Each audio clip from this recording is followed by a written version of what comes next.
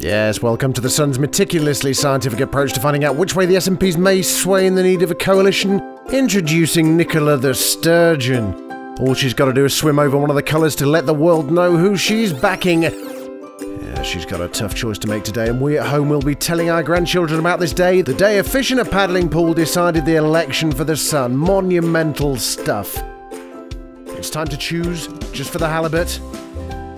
This can't be happening. It looks like she's turning blue. Could you believe it? It's a conservative choice.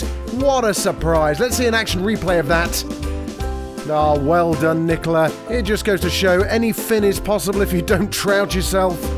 If you can think of a better way of deciding on the likely coalition, just let Minnow. I said... Oh.